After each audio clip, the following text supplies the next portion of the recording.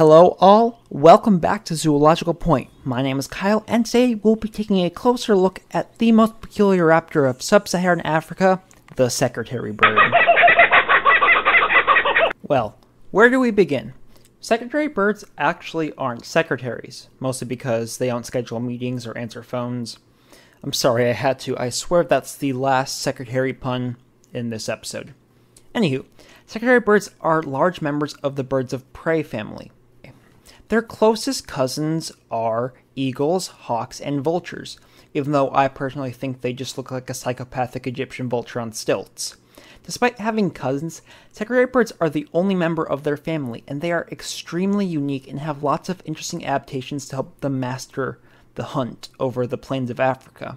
First and foremost, their legs, which allow them to stand at over 4 feet tall, making them the world's tallest bird of prey. They use their legs as most animals do, to move around, but unlike most animals, they will use them to murder their dinner. That's right, secretaries stomp their prey to death.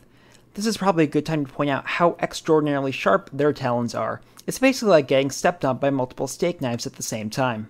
Very fun! Their diet consists of large insects, small mammals, lizards, eggs, and even venomous snakes. Now you may be wondering, how does an overgrown osprey hunt down some of the world's deadliest reptiles? Secret again is in the legs.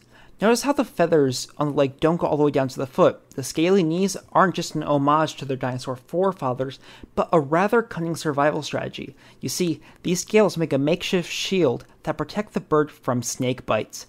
These scales and their unusually serpentine diet has led them to earn the nickname the serpent bird. Speaking of names, why are they called secretaries? Well, the first explorers that discovered them thought that their bizarre-looking feathers on the back of their head looked like the quill pens of Old English secretaries. Friendly reminder that old-timey naturalists were crazy and didn't know what they were talking about. There are so many cooler alternative names. I mean, some regions even call them hunter birds, but we're stuck with secretary. Oi. Another thing that separates them from their predatory peers is their lifestyle. Rather than the high-altitude soaring raptors that most people envision when they hear the term bird of prey, secretaries prefer to strut their stuff all over the savannah.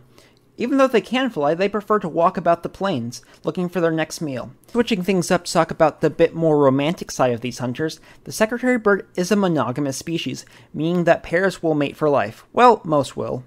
However, I will note that divorces among secretary birds are significantly lower than that of humans, mostly because they don't have a judicial system. They're birds. Anywho, to raise their chicks, mom and dad construct a nest in the treetops that usually consists of grass, wool, and various forms of fecal matter from Africa's megafauna. It may sting to high heaven, but that really doesn't affect an animal that has no sense of smell. In fact, only a few types of birds can actually smell, including kiwis, parrots, and the related vulture. Unlike most raptors, secretaries usually raise more than one chick, often 2 or 3, and might I add that baby secretaries are one of the cutest birds on the planet. These birds are truly incredible, and I hope you've learned something new today. That's all for this episode. I'm apologizing for the short video, but it's because I have something very big that's coming soon, so keep your eyes peeled for that. Subscribe if you're inclined, and I'll see you in the next